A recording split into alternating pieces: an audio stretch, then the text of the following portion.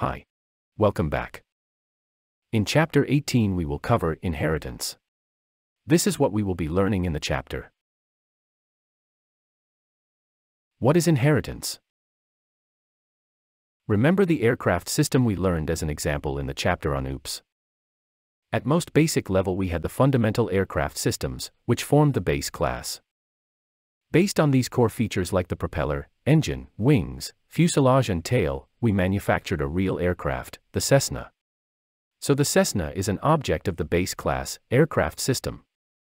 Then we devise another plan, which needs to facilitate passenger travel. This new plan is the Child Class 1, which needs all features of the basic aircraft system, but also needs some additional advanced features. So the Child Class 1 inherits all features from its parent system, or the base class, and adds up its own as well. Based on this modified Child Class 1, we develop the object, or real-world passenger aircraft, the Boeing 737. This is inheritance.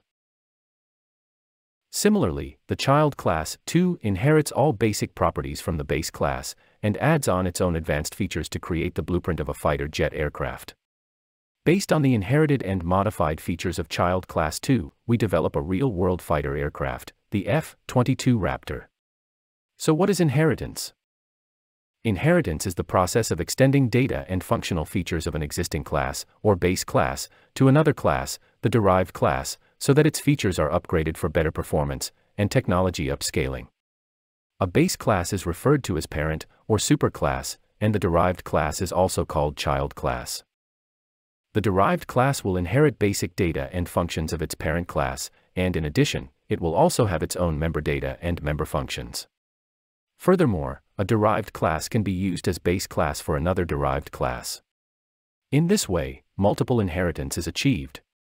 Inheritance thus allows the creation of hierarchical classifications that possess enhanced capabilities. Types of inheritance. Number 1, single inheritance, only one superclass. When a class inherits features from one parent class, it is single inheritance. Number 2, multiple inheritance, several superclasses. When a class inherits features from multiple parent classes, it is multiple inheritance. Number 3, hierarchical inheritance, one superclass and many subclasses. When more than one class inherits features from a base class, it is hierarchical inheritance. Number 4, multi-level inheritance, derived from a derived class. When a class inherits features from a derived class, it is multi-level inheritance. Number 5, hybrid inheritance, derived from multiple classes or derived classes. When a class inherits features from more than one inherited class, it is hybrid inheritance. Base class access control. When a class inherits another class, members of the base class become members of the derived class. Syntax to declare an inherited class is given here. This is an example where we create a class named derived, which inherits properties from another class named base. Inheritance, and private, or public members. Access specifiers for data and functions in a derived class are public, private, and protected. If access specifier is absent, private is set by default. If derived class is a struct, then public is set by default.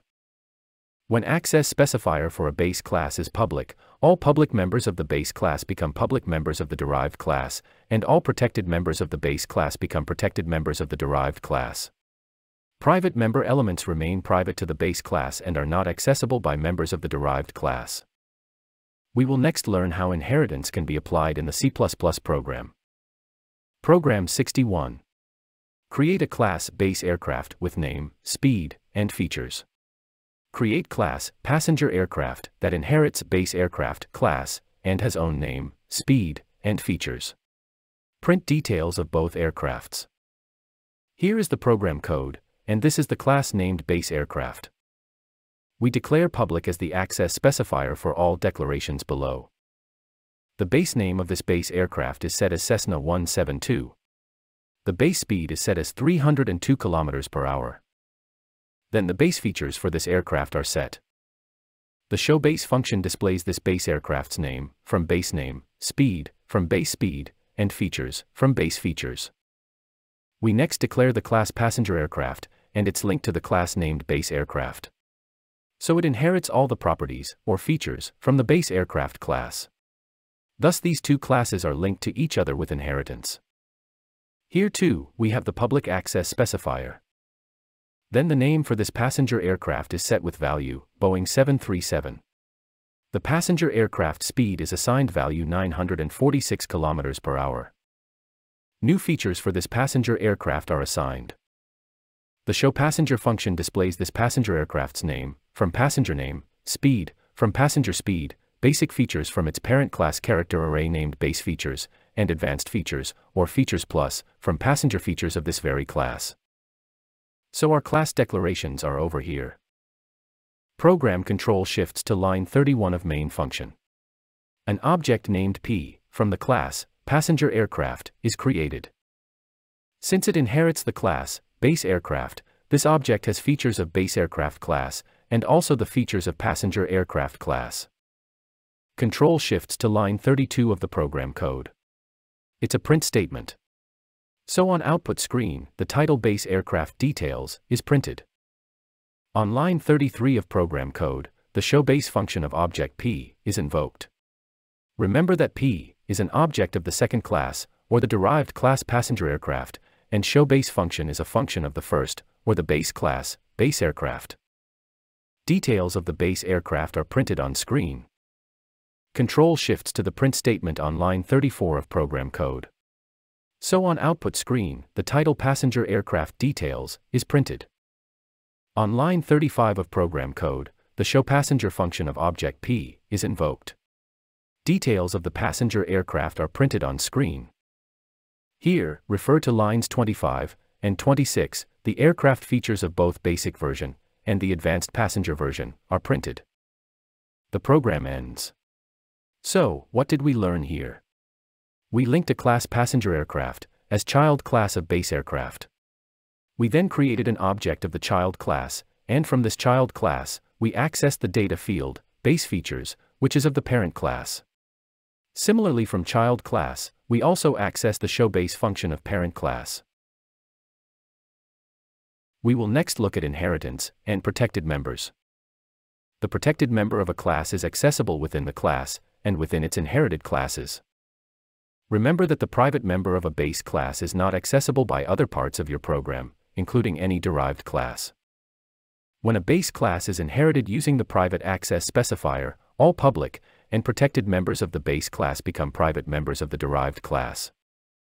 However, protected members behave differently. If the base class is inherited as public, then protected members of the base class become protected members of the derived class, and are therefore accessible by the derived class. By using access specifier protected, you can create class members that are private to their class, but they can still be inherited and accessed by a derived class. We will now play around with a couple of programs. This time I leave it for you to track the code control sequence. So here is program 62. Write a program using inheritance to create a derived class that assigns integer values into protected members of its base class and prints them using base class functions. Multiply these integer values of base class and print the result using functions of the derived class. Here is the code, and this is the output. Here, derived class function, the setK function, is able to access protected members I and j, because the base class is inherited by derived class as public. If I and j had been declared as private by the base class, then derived class would not have access to them and the program would not compile. When a derived class is used as base class for another derived class, any protected member of the initial base class will be inherited as protected within the second derived class, and so, it will also have access to I and j. In our next program, create two classes with one integer member, and a print value function within each of them. Create a child class that inherits both the above base classes. Assign values to the integer variable of both base classes, and print their corresponding values using function in the derived class. Here is the program code, and there we go with the output.